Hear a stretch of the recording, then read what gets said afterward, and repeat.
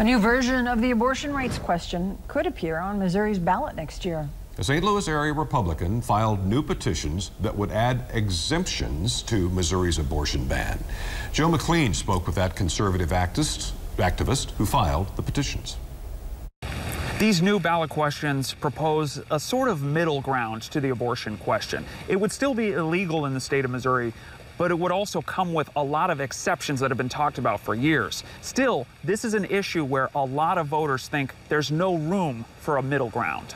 6 new versions of an abortion rights question were filed with the Secretary of State's office Wednesday, which would change Missouri's abortion law in 2 ways. First, it would add exceptions to the abortion ban for cases of rape, incest, fatal abnormality of the fetus, and as a means of saving the mother's life. It would also prevent the state from criminally punishing anyone who gets, performs, or helps someone get an abortion in or out of the state.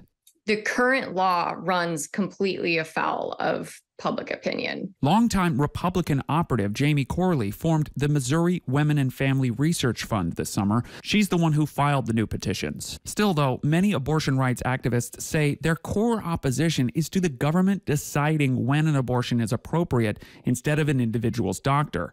The president of Planned Parenthood's St. Louis and Southwest Missouri chapter released a statement saying, "As a healthcare provider and the last abortion provider in the state, we know the consequences of abortion bans and restrictions. Exceptions have never provided meaningful access. While some are proposing ballot measures that will continue to harm Missourians, we will continue to fight for meaningful access that Missourians need." Corley says these petitions are designed to be passable and to help Missouri move closer to a consensus. We put together initiatives that there is a pathway to passage and something that voters we think will overwhelmingly approve if given the opportunity to vote at the ballot box. Notably, polling from last year indicates that Missouri's likely voters overwhelmingly support these exceptions to the abortion ban, while only about a third support ending government restriction altogether, largely cutting along party lines. In Jefferson City, Joe McLean, KY3 News.